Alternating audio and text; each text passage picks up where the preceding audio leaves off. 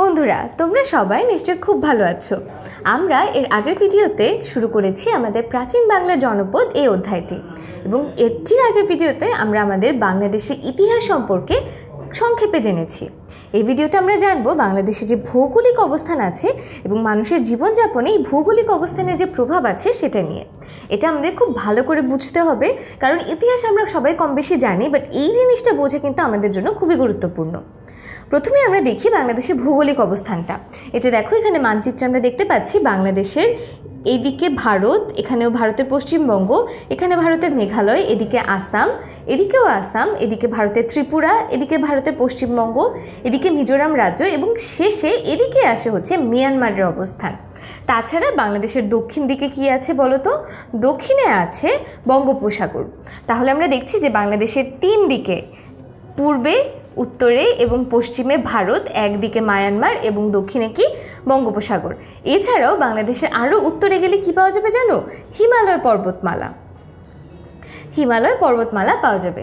তাহলে আমরা দেখছি যে বাংলাদেশ কত ডাইভার্স, কত ধরনের বৈচিত্র্যময় একটা ভৌগোলিক অবস্থানে আছে। এবং এটা ছাড়াও কিন্তু বাংলাদেশের ভিতরে তোমরা দেখতে পাচ্ছ, এই মানচিত্রটা আমি এনেছি, এটা হচ্ছে বাংলাদেশের নদনদীর মানচিত্র। অর্থাৎ বাংলাদেশে কী পরিমাণ নদনদী আছে তোমরা এই ছবিটা দেখলেই বুঝতে পারবে। তাহলে দেখো, আমাদের শরীরে যেরকম শিরা উপশিরা থাকে যেগুলোর মাধ্যমে রক্ত চলাচল হয়, সেইভাবেই কিন্তু বাংলাদেশের শিরা উপশিরার মতন অনেক বেশি অসংখ্য নদনদী রয়েছে।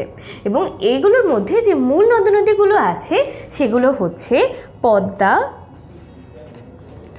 মেঘনা, যমুনা, ব্রহ্মপুত্র, তিস্তা এবং আরেকটা কি করতোয়া। তাহলে এগুলোকে আমরা বলে থাকি আমাদের সবচেয়ে গুরুত্বপূর্ণ বা সবচেয়ে বড় যে নদীগুলো আছে সেগুলো। এবং এগুলো ছাড়াও কিন্তু বাংলাদেশে আরও অসংখ্য নদী আছে। এখন তোমার মনে প্রশ্ন আসতে পারে যে এত নদী আছে, এটা জেনে আমি কি করব? এই নদীর সাথে কিন্তু বাংলাদেশের মানুষের যে জীবনযাপন এবং বাংলাদেশের মানুষের যে আচার আচরণ, এর প্রভাব কিন্তু অনেক বেশি এবং এদের সম্পর্কও অনেক গভীর। সেটা কিভাবে? যেহেতু বাংলাদেশে অনেক বেশি নদী আছে, সে কারণে আমরা প্রাচীনকাল থেকেই কিন্তু নদীপথে যে যাতায়াত আছে সেই নদীপথে যোগাযোগের উপরে অনেক বেশি নির্ভরশীল। এছাড়াও তোমরা যদি এর আগের চ্যাপ্টারটা দেখে থাকো, সেই চ্যাপ্টারের ভিডিও থেকে আমরা জানি যে পৃথিবীতে যতগুলো সভ্যতা গড়ে উঠেছে সবগুলোই কিন্তু কোনো না কোনো নদ বা নদীর উপত্যকায় গড়ে উঠেছে।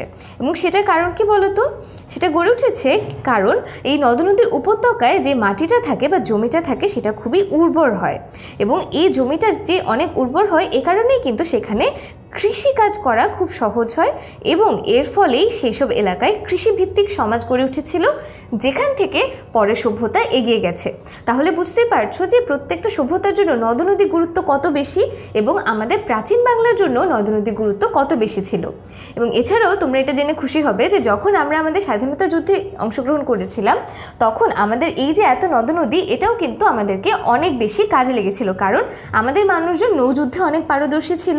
এবং পাকিস্তানের মানুষ ছাড়াও অন্যান্য সময়ে যেসব বিদেশি আক্রমণ থেকে প্রতিহত করতে হয়েছে, এই নৌযুদ্ধে যে তারা পারদর্শী, এ কারণে কিন্তু খুব সহজেই তারা সেটা প্রতিহত করতে পেরেছে। তাহলে বন্ধুরা, আমরা এই ভিডিওতে কি জানলাম যে বাংলাদেশে যে এত নদী আছে এবং যে ভৌগোলিক অবস্থানটা আছে সেটা বাংলাদেশের সভ্যতার জন্য বা প্রাচীন বাংলা সভ্যতার জন্য কত গুরুত্বপূর্ণ। এবং আমরা জেনেছি যে শুরুই হয়েছে আমাদের সভ্যতা এ কারণে যে সেখানে অনেক নদীর কারণে জমি খুব উর্বর ছিল এবং সেখানে কৃষিকাজ করা গেছে।